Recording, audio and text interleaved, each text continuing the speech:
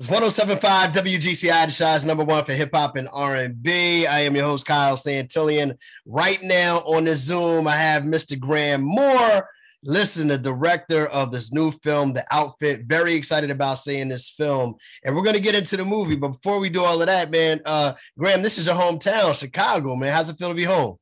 It feels great to be home. I'm going to see my parents tonight, my whole extended family. I'm going to run around the old stomping grounds. It's a film about Chicago. It's a film set in Chicago.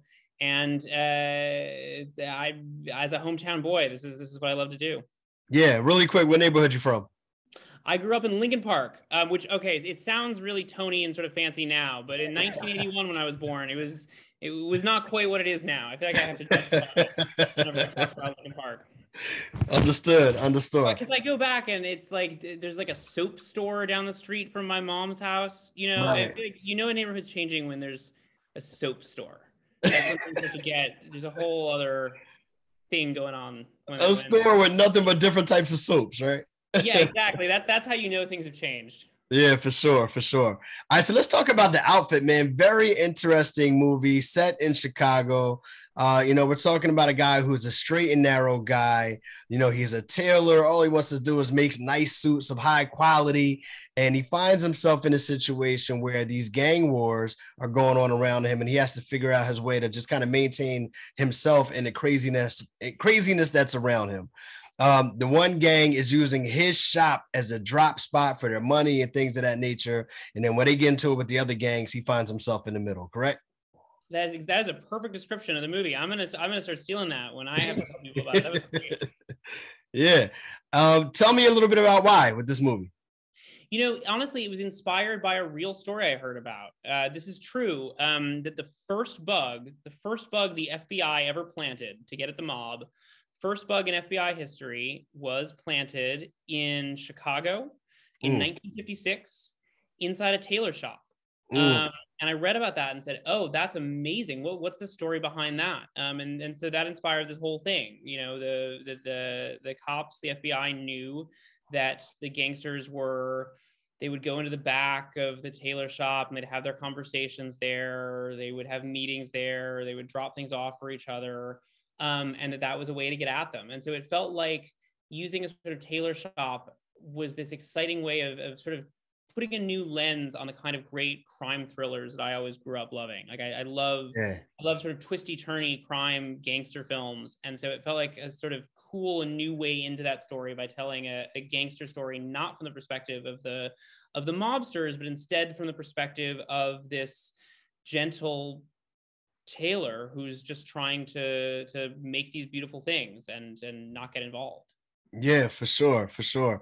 I can imagine that a lot of people can relate to the story because I think there's a lot of things that go on just in people's neighborhoods. And you might be a good, hardworking citizen trying to go to work every day, trying not to get caught up in the things going on around you, but you know it's crazy. Like, I mean, we live in Chicago, so we know, there's gangs in Chicago. But even if you didn't want to take it that far, just the balance of trying to be a good person amongst all of the bad, crazy things going on around you. Yeah, I think that's a perfect way of looking at it. And something we all sort of deal with, right? I mean, there's bad people in the world. There are bad people out there. And I think we all, in some ways, I was really interested in the idea of complicity, and what level to function in the world, to what degree do we all have to turn a blind eye to something? Do we all have to pretend we didn't hear something that we heard? Right.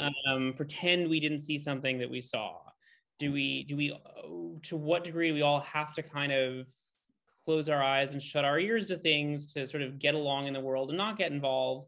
And then what's the line you can't cross? What's the line where you say, no, I can't pretend this isn't happening anymore. I can't pretend this isn't happening around me. I can't pretend I didn't see that. I can't pretend I didn't hear that. Sure. This is happening and I got to do something about it. I love the fact that you're kind of doing another period piece. You know what I mean? I feel like the gangster period pieces were something that were very popular late 80s, early 90s, you know what I mean? With things like Casino, with things like Goodfellas and all of these different movies. And I'm trying to think, I don't know if in recent years there's been that type of film made that captures those period pieces of these gangsters. No, not as much. It's a genre that I really love. I mean, I love these kind of twisty, turny crime stories Right. where, you know, everyone's double crossing someone. Movies like this that we always talked about as being like a chess match. You know, every character is sort of playing a game of chess with each other and trying to outsmart each other and trying to trick each other. And you know, you get so much danger and tension from the constant one-upsmanship of these kind of very smart, crafty people. Yeah, absolutely. And I read a little bit before we came on here today, and I saw that even within your own family, there was some sort of connection with maybe your grandfather and some of the families that used to, come up back in the day in the New York, New Jersey area. Can you tell me a little bit about that?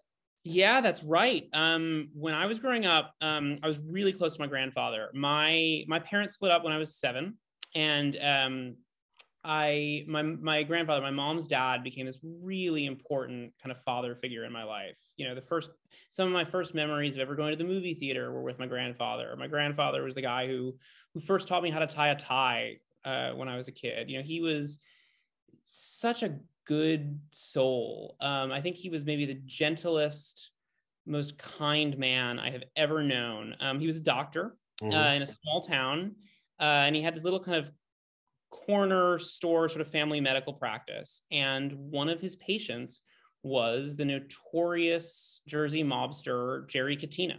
And so it was always this thing when I was a kid. You know, my grandma would always say to him, she'd say, what are you doing? How are you letting this killer walk through the doors all the time? How do you do this? How do you treat this man? Why do you take him as a patient? And I it's funny, I remember it so vividly. My grandfather would always say, he'd say, he's never been anything but a gentleman to me. Right. And it was always this big sort of part of family dynamic of, you know, was my grandfather sort of pretending he didn't know what this guy was really up to, but it was pretty obvious. I mean, this wasn't like a debatable situation. It was very clear who this guy was and what he was doing. Right. And it always seems so interesting to me, you know, what were the conversations going on behind closed doors between a guy like my grandfather and a guy like this mobster? It's funny because I think of like going back again to these type of films, a television show with The Sopranos, when they would go to the doctor's office and have their meetings because they knew that those were places they couldn't bug, so to speak. And I'm wondering if your grandfather ever had those kind of circumstances where he goes in there to treat the mobster, then the mobster says, "All right, step out the room. I need to have a meeting with this guy over here." You know, it's funny. I don't know. I mean, he'd never talk about it. He was very kind of quiet about what happened when the mobsters I'm came sure. in. He really liked them, and he would treat them, and he would do house calls. You know, he would go to their homes, and they seemed to really like him. He never talked about it. He never said a word. He never said a single bad word about them. I didn't know if he sort of got you know, my grandfather was always this sort of really straight-laced, law-abiding guy. I don't know if he got a sense of thrill out of it, being around these guys, or what it was that they said when he was there that maybe they shouldn't have been talking about. Yeah, for sure. And maybe there's the kind of guys you don't tell them you're not going to service them either. So you don't say, "Oh, you know, my schedule's all full up this week. You can't make an appointment." I'm not going to take you as a client today. No, I don't think you say that to those guys. The Outfit, the movie, is in theaters on March 11th. We want everybody in Chicago to definitely check it out. I'm just loving it. You know what I mean? Just the whole concept of it, the theme of it, the storyline of it. And for everybody that has not seen it, try to keep an eye out for little clues here and there. You're talking about, you know, some gems or maybe some Easter eggs or little things that maybe kind of help you along with the story. We want everybody to keep an eye out for those, correct? Yes, it's a tricky one. It's a puzzle till the last frame. So I'm excited for people to watch it once, and then maybe you get to go watch it again, and it means something different, I think, the second time. Absolutely.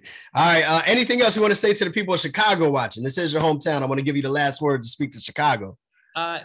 Thank you for having me back home. I love being home, and I'm so proud to come from this place. And there it is. Mr. Graham Moore, writer, director, The Outfit, not in stores, but in theaters on the 18th. We want everybody to go check it out. Thank you for your time. Definitely appreciate you today. Thank you. Really appreciate it. Congratulations on a great film, too. Thank you so much. For sure.